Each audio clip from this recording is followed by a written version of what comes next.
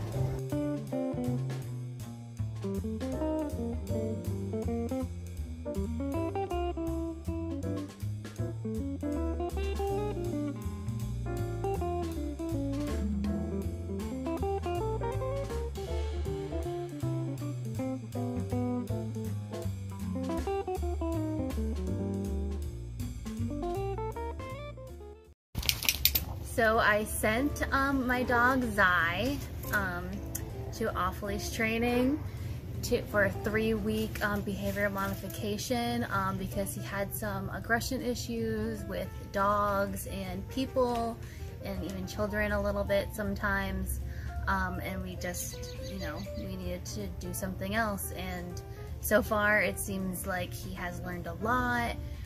We just need to keep up with the commands, and I'm so happy with the results so far.